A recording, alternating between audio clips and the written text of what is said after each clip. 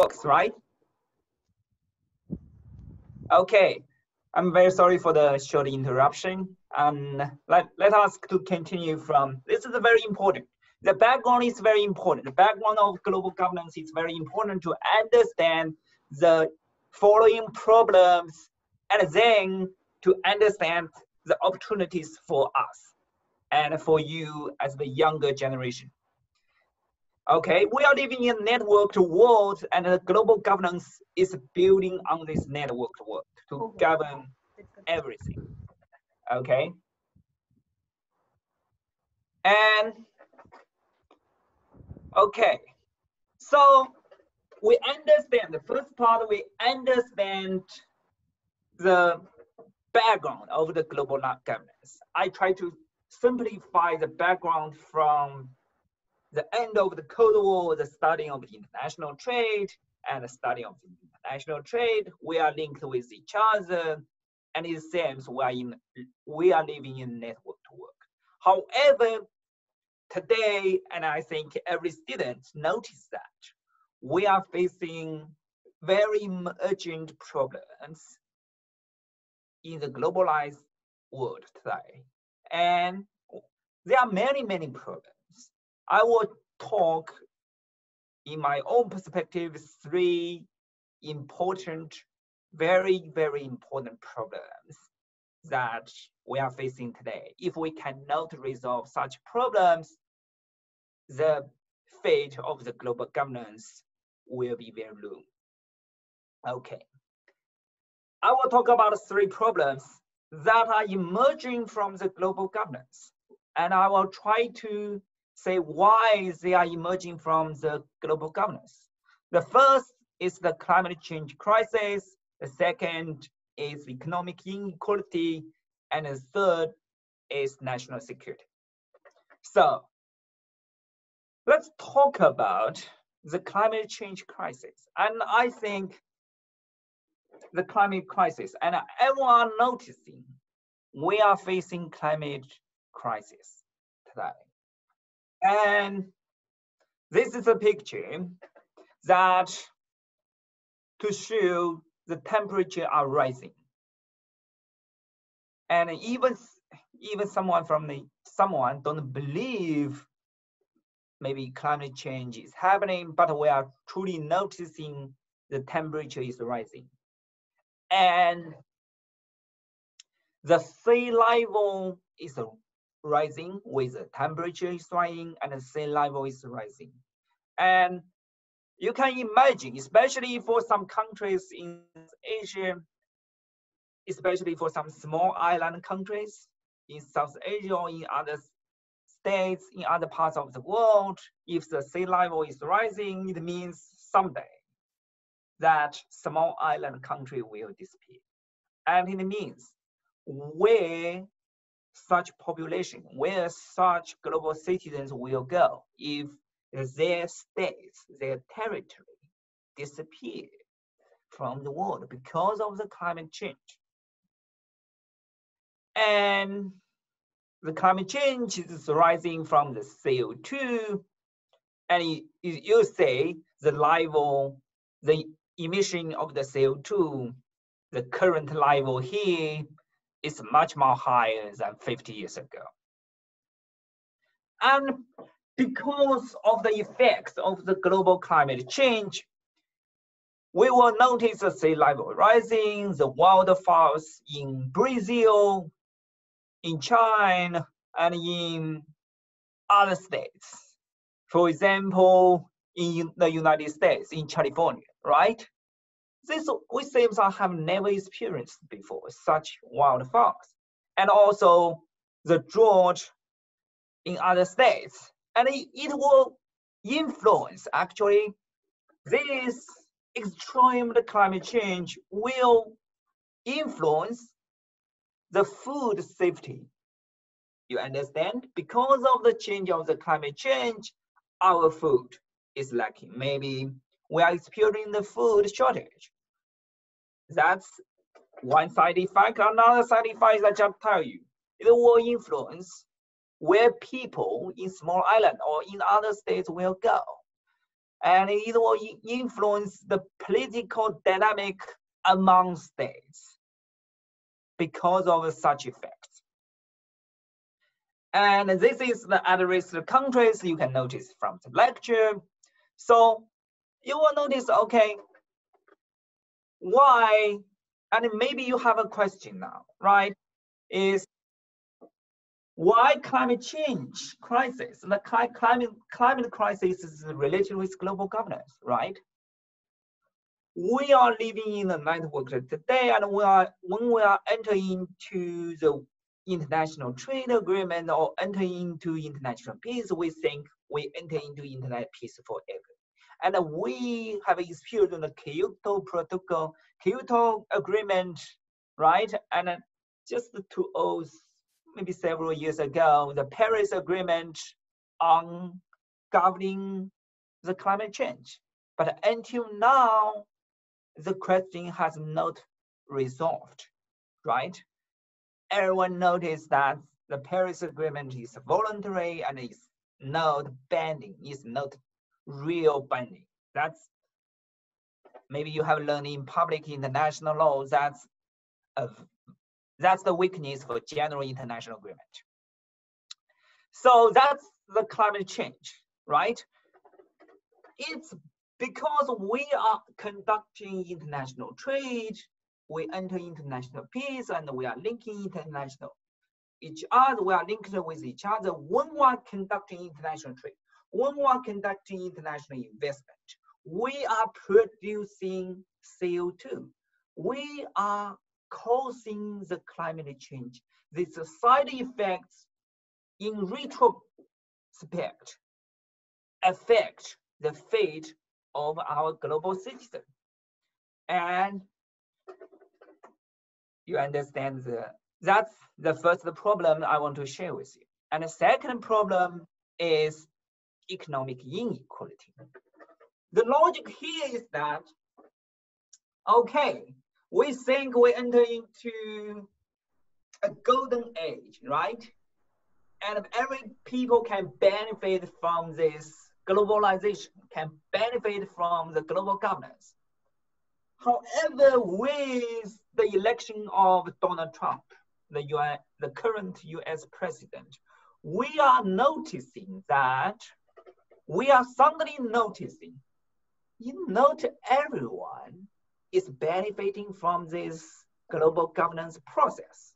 Someone are omitted, someone are lost in this process. And because of this economic inequality, you will notice that's my own explanation because there are many factors, but that's one important factor why President Trump is elected, right? Because President Trump corresponded to the need of the lower workers, the middle-aged workers in the United States. And I just give an example of the United States.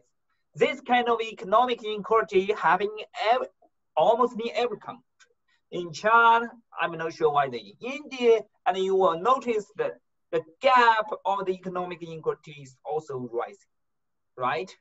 And so if economic inequality cannot be resolved, then someone, the people who are left in this process will raise up their hands against this system. The established global governance system, the established WTO, the established what kind of a World Health Organization, or established WIPO, World Intellectual Property Organization, because they think this global governance or international kind of a system, what's their relation with my fate? Okay, I'm left. Guys, you should care about my fate. So that's the economic inequality, okay? Emerging from the global governance. Maybe when we design, we are thinking, it's very simple. When we design this global governance after the Cold War, we really think everyone should benefit and every state should benefit. Today, you will notice that I will give example of the United States. is that the rich get more income from investing than other states, than other Americans. You will notice the top 1%, top 0.1%, that the rich get more and more and more fast than the average people. And the worker pay has not kept pace with the productivity since the 1970s. You will notice since the 1970s, the workers' pay, the blue line, and the net productivity is the right. It's not keeping up. And the Wall Street boomers, right? The Wall Street boomers, the minimum wage workers' earnings, and the employees in the Wall Street boomers, okay? There are huge gap. And the US restaurant service haven't gotten a rise in 28 years. In 28, how much after a Cold War, right? We only have more than 30 years of international peace, of international governance. And in 28 years, the US restaurant service hasn't got a rise, right? How can you imagine that? And the richest Americans have the fastest income growth. It's simple is that if you have more money, you will earn more money in a very fast pace. And this is just the samples, right? And even the gap between the top 1% and top 20% is huge. You say the top 1% and the top 20%. This is very serious economic inequality. The CEO co-worker pay gap almost 9 times as large as in the 1980s. This I have stood, right? So that's the economic inequality.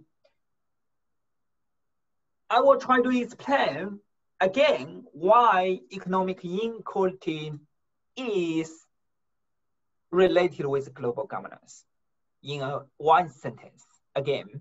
Because when we enter into global governance, we think everyone are benefit, right? Yes, everyone seems benefit. Every state seems benefit.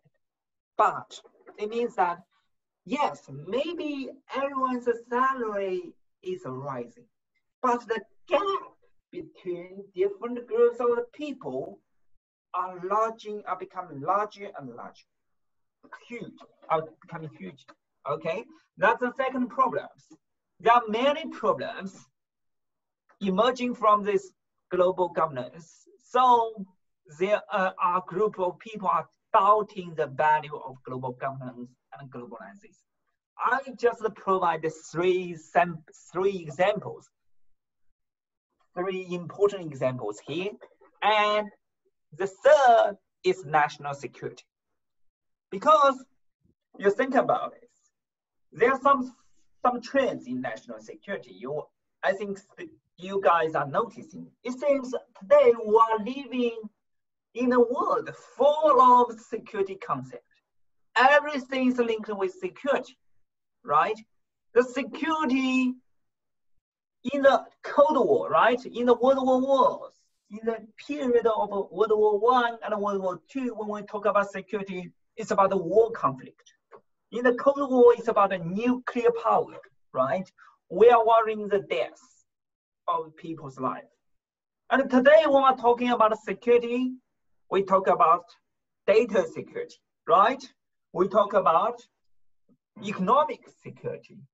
We talk about the privacy of the individuals, right?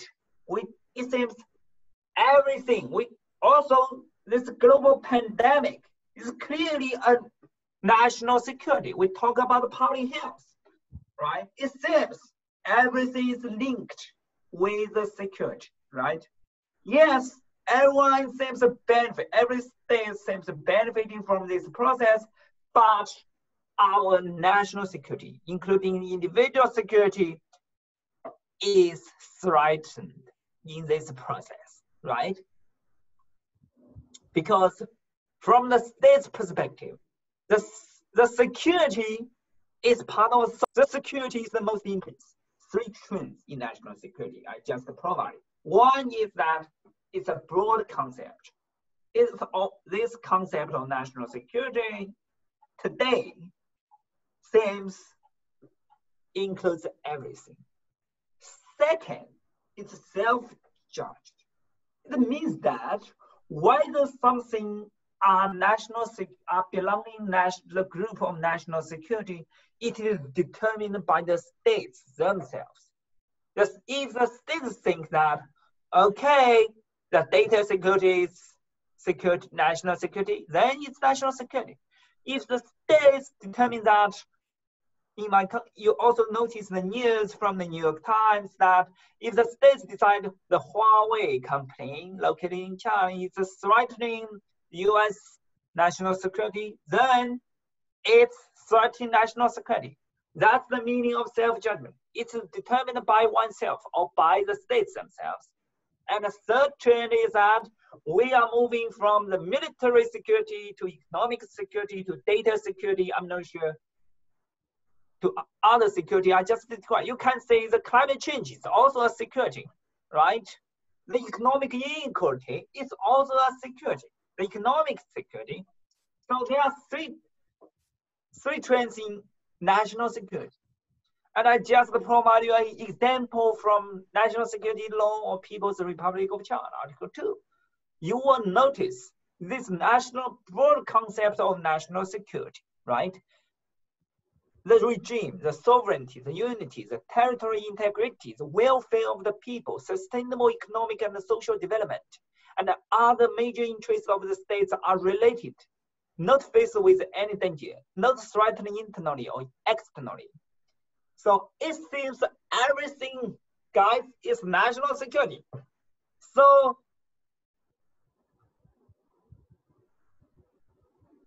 the question give to you is why there are such 3 trends? So the question for you to think is why we have such 3 trends? Let's go back to the global governance. Think about it. In the global governance, in the international peace period, we ended the Cold War. We ended the traditional war, including the world wars, and we are linking with each other because based on starting from the international trade, go to International Intellectual Property Organization, go to World Health Organization, go to international investment, go to the internet, right, period. And we are really linking with each other.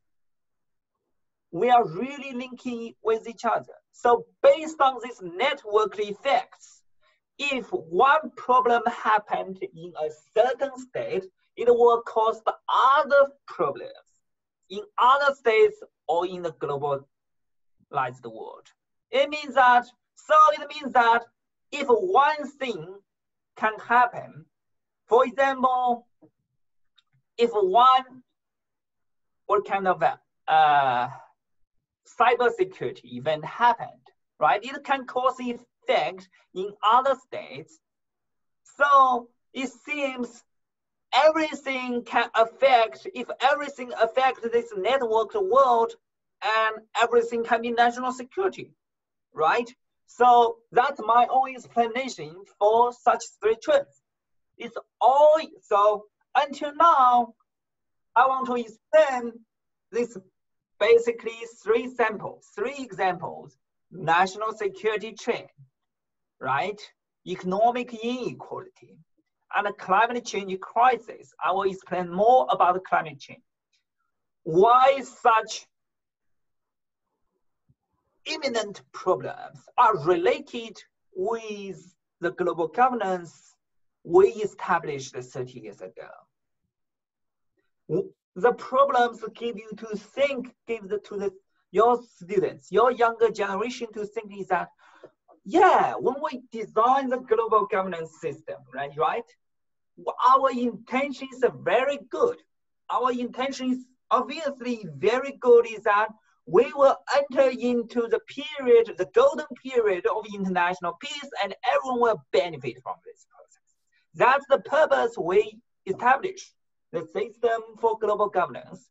However, my point is here is that maybe when we design that systems, we never imagine the climate change today will be the most important, security problems. The economic inequality, the economic gap is very huge today. And national security is emerging from everywhere. When we design that system, we never think such problems can happen because the system is designed 30 years ago. So how to address the problems emerging from the global governance? That's my third part, is for you younger generations, is how to build multilateral cooperation and international opportunities. I just want that cooperation maybe is an international obligation. How to address? Let's still take such 3 examples. First, how to address climate change. The first is whether it's a technology problem or political problems. It's related with our theme is multilateral cooperation. The Bloomberg speech in MIT commencement last year clearly states that even today, we have sufficient tech skills to cope with the climate effect. But still, states are not cooperated in these problems. And states, you will notice that even this year, right, all kind of wildfires happened in Brazil, in California, in China, and in other states. You will notice the effects of climate change are threatening people's lives. They are causing the food shortage, right? They are causing much more side effects are threatening people's lives. So my point is that, okay, we understand that climate change is not a tech problem. We have sufficient technology, advanced technology to cope with this problem. It's a political cooperation, multilateral cooperation, okay? And then we come to the international agreement. This is the International Environmental Agreement. You will notice that we already have 1,300 multilateral agreements on environment or protection, 2,200 bilateral, right? This is only on environment. So, and for climate change, right? Multilateral environment agreement, right? That is the treaties, protocols, amendment. We will notice, oh, we have so many international agreements already. It seems we are really cooperating with each other to cope with this important climate crisis, right? But still, you will notice, okay, even we have so many agreements, but the problem seems have not been solved. What really happened? Even we have a Paris Agreement, this milestone agreement for resolving climate change, right? But still, country, this is a voluntary and a non-binding target. The Paris Agreement has a non-binding, yes, I have to say it is a milestone for climate change, but it is still non-binding, and it still depends on the states themselves to conduct whether they should follow the Paris Agreement or not. So, but let's go back to our say. We are called the global governance, right? You will notice that, okay, we have so many agreements have not resolved this very important problem. What's the problem happen? The problem is, okay, one would say that if you have to take public international law, you obviously know that because this international agreement is not voluntary, right? That's the weakness. But think about this global governance.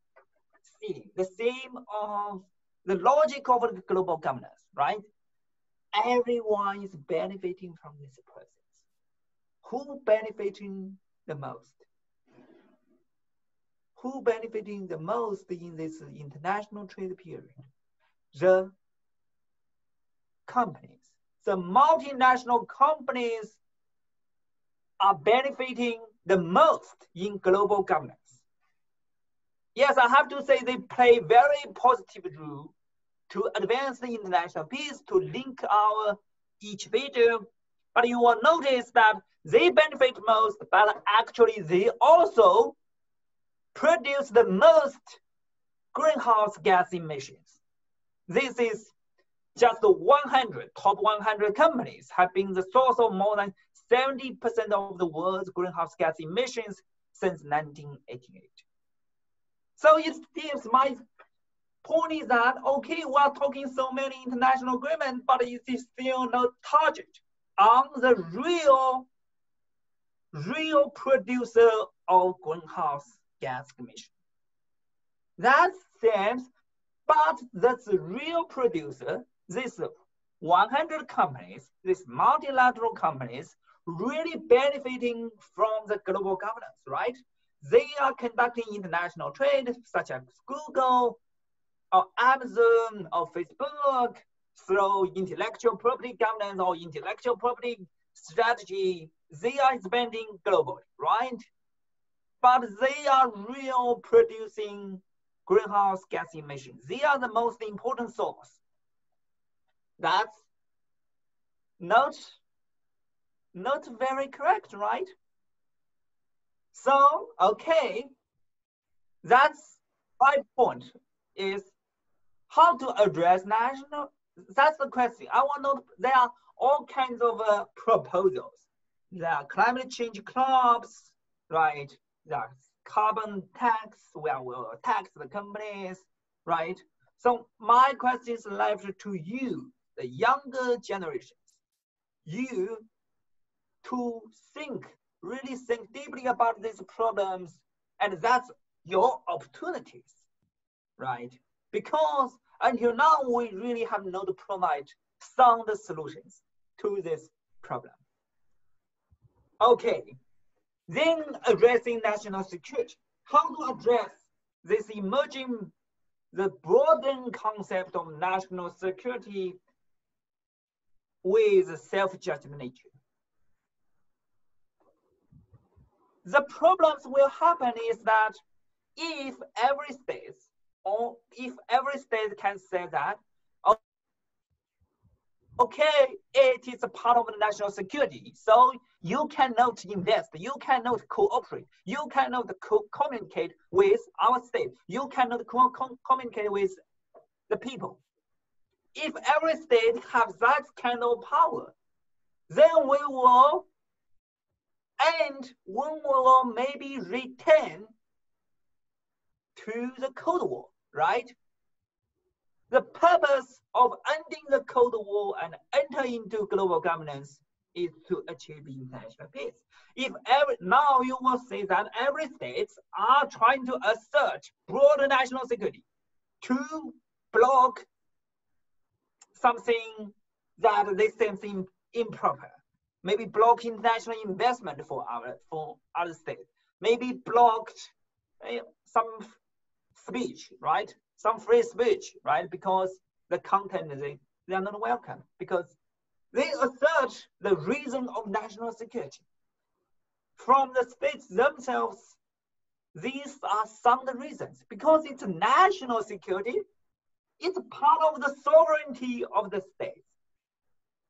Yes, everyone can agree. National security is maybe the most important part of a national sovereignty. We should protect the national sovereignty. Yes. So we should protect the national security. Yes.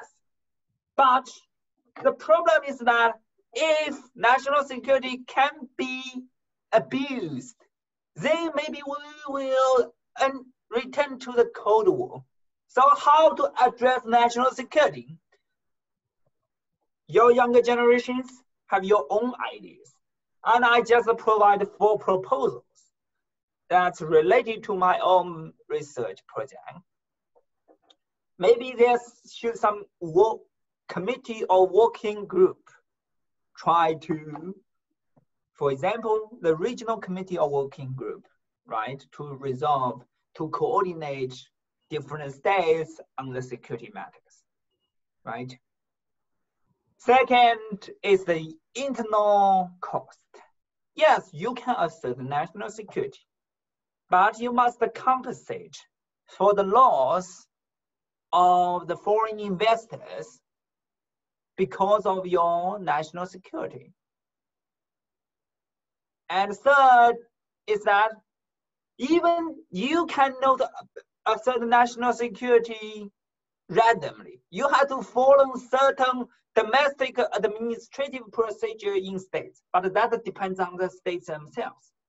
That depends on states. We hope the states has very constitutional administrative procedure to determine whether some things are national security or not. But it's really depends on the states.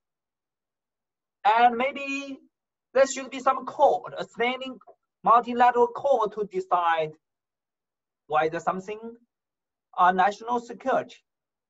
And this committee, the first proposal of the committee or working group is actually has been proposed in the WTO, the World Trade Organization, when the WTO is trying to be established. And the internet, these are all the flowing proposals for you to think, and you can have other proposals to resolve this conflict. What conflict? The abuse of the national security concept that can cause the global world to enter into the Cold War again, and the sovereignty of the states to really effectively govern the security. Okay. Then how to address economic inequality, right? Think about it. It is still related with the global governance perspective. When we enter into that period, we think everyone benefit. The transnational corporations benefit the most, right? Where does that money go? Where that group of money go? It didn't go to the ordinary people. It didn't go to the middle and the low class people. It go to the richest people. It go to the multinational corporations. It go to the investor of the multinational corporations. It didn't go to the ordinary employees. But obviously, every state and maybe every multinational corporation benefit from this process. But we, as the middle and the low class people, have not benefited so much. So that's causing economic inequality, and that causes people against system of global governance. So the problem is, then if we notice the reason of the economic inequality, then it's how we should govern these transnational corporations. Should it be governed by domestic law, by international law, by public international law, or by international organizations? The transnational corporation, is actually different from domestic corporations. Why is it they are transnational? They can escape certain domestic regulations to benefit themselves in this networked world. And secondly, they can cause harms to the people. For example, they are produce the most greenhouse gas emissions, but they cannot bear responsibility. So how to govern these transnational corporations? Second, my own proposal is, okay, people are against the World Trade Organization, then we are not today, we are negotiating the new generation of trade or investment agreement. Different states are in negotiation with different parties. Why does such new generation of regional trade and investment agreement can reflect the needs of the ordinary people, can reflect the labor power, right? So maybe you has other ideas. So that's the problems, and that's my own proposals to resolve the problems. And you maybe have your own ideas to resolve climate change crisis, to resolve economic inequality, to resolve national security emergency, right? You have your own ideas. So let's go back to multilateral cooperation and international opportunities. I will introduce the background. We have talked about the World War I, World War II, Cold War, international trade, international peace, right? There's a group of lawyers, right? After World War I, there's a group of lawyers want to outlaw war, you know, and they have established a pact to outlaw war. Then they have the Geneva Convention. This is built on a group of lawyers, a group of individuals for achieving international peace to outlaw war, because before 1920s, war is legal. Before 1920s, war is legal. You can understand? And they want to outlaw war. War cannot happen. They want to protect people's lives. So this group of internationalists facing, in that period, facing the death of the people, they want to outlaw war to protect people. And you as the younger generations, today are facing problems. Very important problems, maybe are much more important than outlaw war. Climate change crisis can decide the fate of our humanity, the economic inequality, the national security. You are facing a new set of global problems. And it's really depend on you, whether you as the internationalists can resolve such problems and can build a better world. That's your international opportunities. You can maybe in the future be an international arbitrator to resolve business and human rights problem. You can do transnational litigation to litigate against, you know, climate change effects. You can participate in international organizations, or you can build with other internationalists to build international organizations like 100 years ago. So because we have such important problems emerging from the global governance, that's your opportunities today. Thanks for your lecture and welcome questions.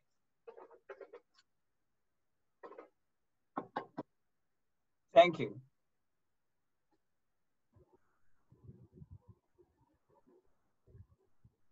Yes, thank you, sir.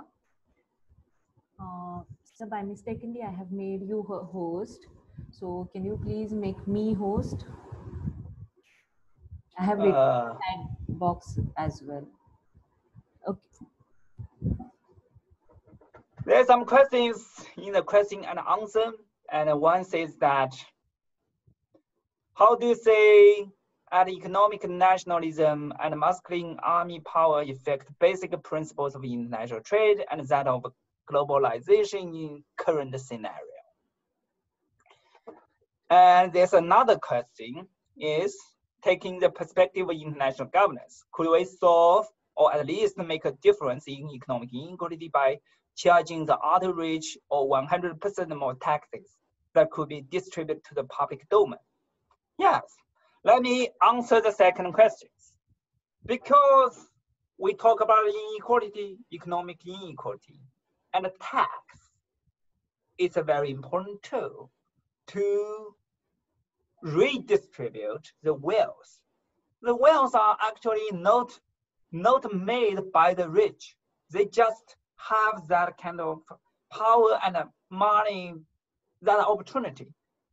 And yes, that's one proposal, but that's one proposal seems very effective, that we can target the top 1% or top 10%. Yes. And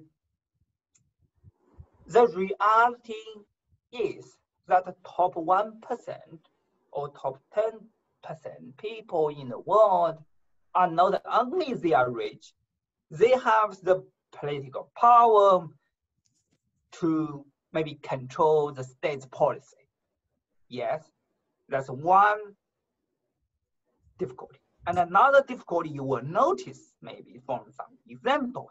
Yes, certain states maybe can tax the rich.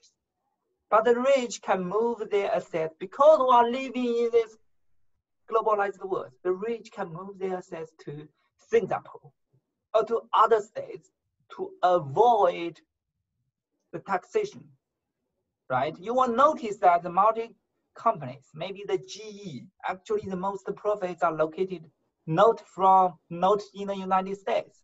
So you will notice that the former President Obama asked the GE to retain their profits in the territory of the United States. But yes, they can have their power to, to plan their wealth distribution. So it needs, the second difficulty is that it needs global cooperation to target on the economic inequality. One state's power is limited. Okay, that's my answer for this question. Excuse me, sir. Yeah. Before going into the next question, I would just request to please open your chat box. I have written something. Chat box. Let me say. Okay. Yeah. Okay. Yeah. Let me say how to transfer the host. Yes, sir. There is a setting that you have to go to more. There is an option of more. Mode. Yeah.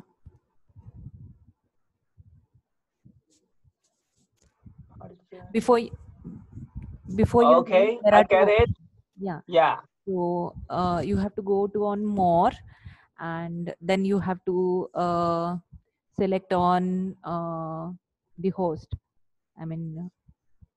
You have to select the host. You can more rename. No, just beside of rename, sir. There is option. Add a profile picture. No, sir.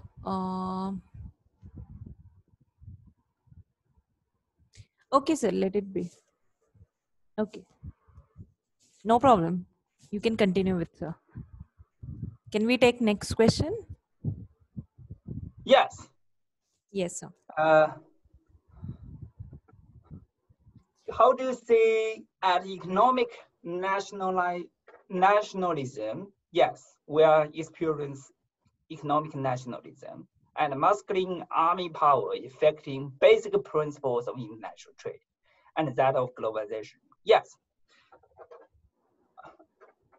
We, especially in the current pandemic, you will see that the states are pulling back, are moving some very important manufacturer back to their own states, right? To produce products, because they think all this globalization cannot protect the basic safety. We cannot produce the face masks, right, to protect our people. And we should, that's one background, is that, okay, we should also grasp the advanced technology by our own states. That's the economic nationalism every one of you are noticing today. And I have to say, it's very unlucky. It seems we are moving from the globalization to a fragmented world that could be more and more nationalized.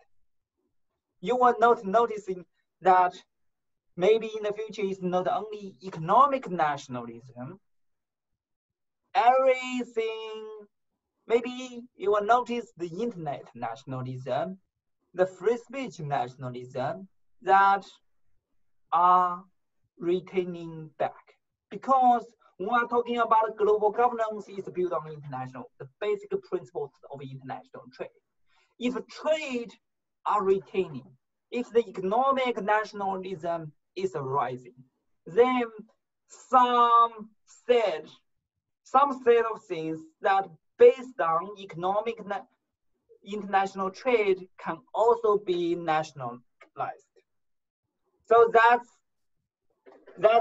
my judgment of the trend. So the students is very correct, is that if we cannot resolve the economic cooperation problem, if we cannot, weaken or reduce economic nationalism, then it seems we will fall into another trap that we will have everything be nationalized. That's my answer to this question. I'm not sure whether there are any other questions. Very sad. I'm very sorry. And there are other questions. Yeah. Do you believe that obstructing trade can lead to better national security? My answer is no. Is that obstructing trade cannot lead to better national security. Here their problem is that, okay, we build this world global governance. Let me answer this question from different perspective. Yes, if obstructing trade can lead to better national security, right?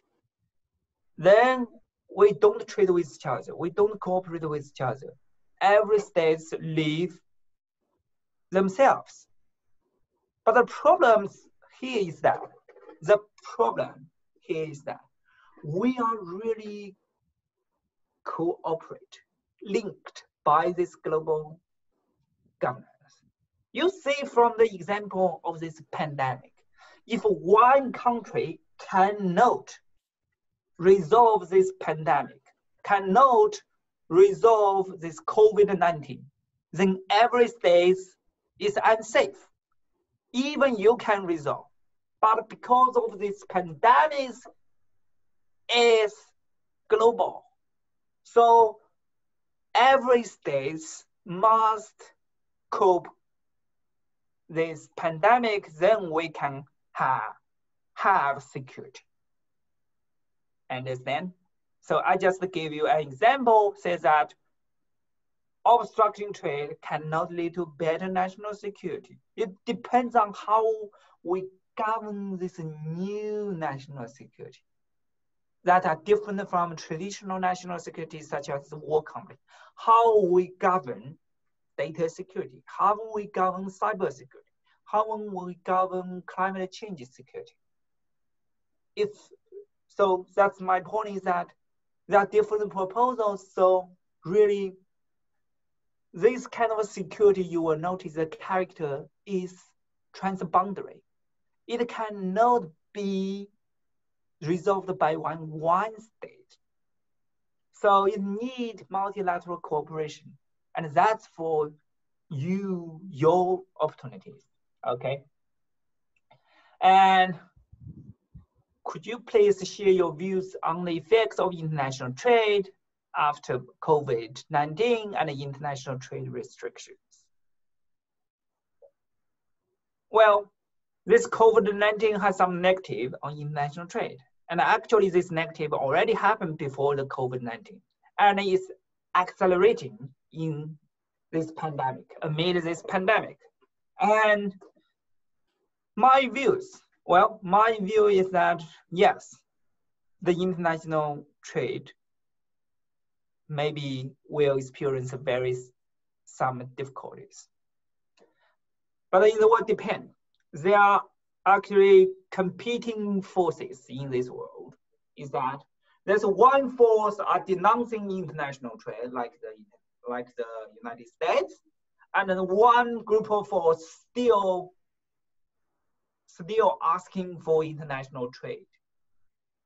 And this really depends on this competition of these two groups of forces, and it depends on the needs of these global people. Why the people are still need global trade to benefit themselves. Yes, maybe large countries like the United States, right, can live in this world without trade with any people. But how about very tiny, small island countries? We, China and India are very lucky. We are two super populations countries, right? But certain things, people needs cannot be produced totally by one, maybe certain tiny country. So how do you resolve that group of people, right? So my point is that it's maybe are really determined by the two group of forces, two kind of forces. One asking for cooperation and international trade, one asking for decoupling from the international trade. And the second is still the people's needs, why the global citizens still need international trade to benefit themselves. How will be the situation of international trade? I think this is a relevant question, right? How will be the situation of international trade? You will notice that we have some limits, right? You will notice there are some policies from the certain states, and the WTO is almost, not non-functional now today. And states set their barriers, set their policies to international trade in this period. And you will notice that states are still, still based on the principle of comparative advantage, still cooperating on the basic medical supplies, like the facial masks, right? Yeah. So people are still benefiting from this globalization world because of the comparative language to protect the lives. I take the face mask example. But still, people set boundary, territory barriers, set other barriers to stop international trade, to stop international investment. And this is related to another question, is that especially the high technology are returning to be territory. Okay. My question is, do all large corporations and financial institutions contribute to the generation? Contribute to?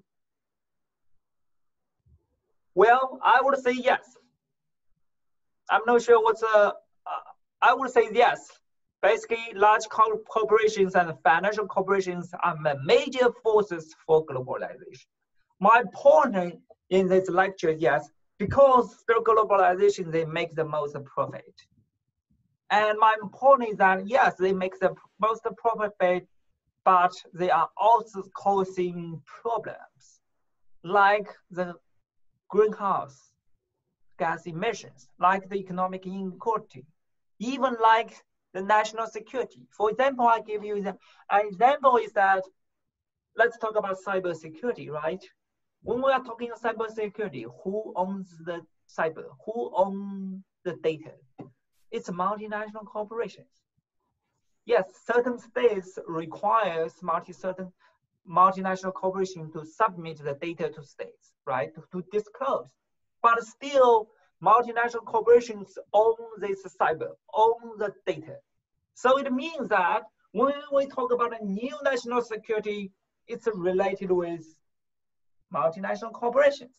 So how can we govern this new national security? It's not only states can dominate this process. It's a good question, thank you. And the last question, the human toll of the gun was the first wave to strike the world this year. It's severe.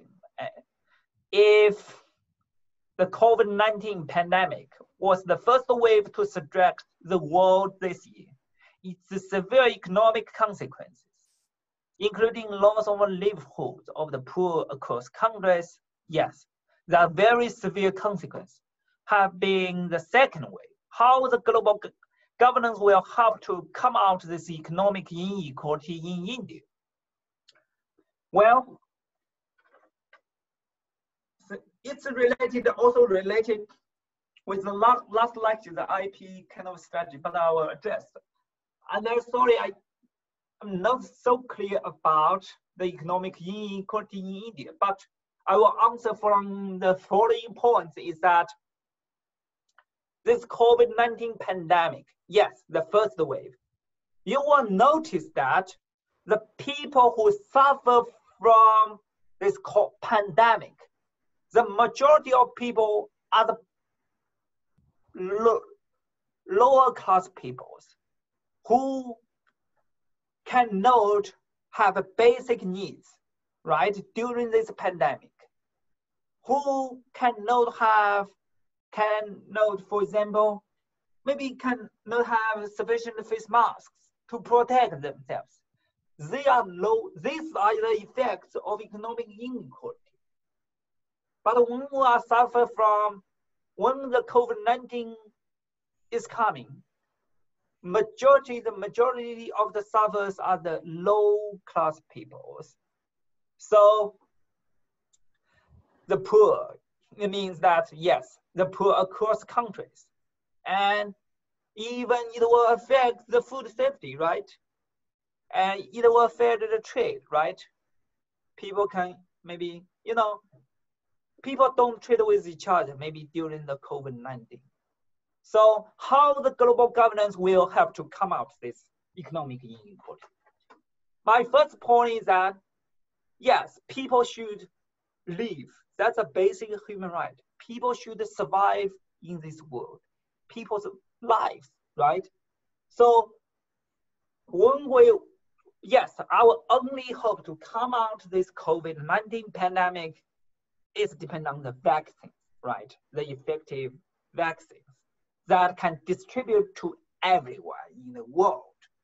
So it is still the function of the global governance.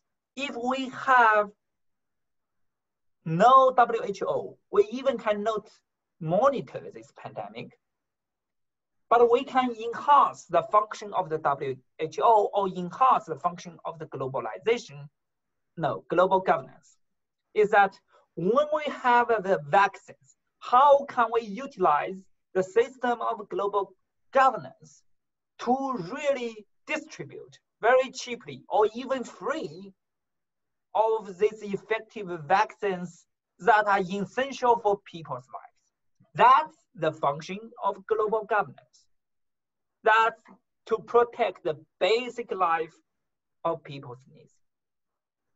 Think about it. If we have no global governance, right, the states only care about themselves, right? If the states only care about themselves, if one certain country, yes, finally invent the vaccines, but do not share with this world, it means other states will still suffer from this process. Or even when a state finally invents the vaccines, but the price is very high, that means that the poor in certain states cannot enjoy the benefits of the vaccines to protect their lives.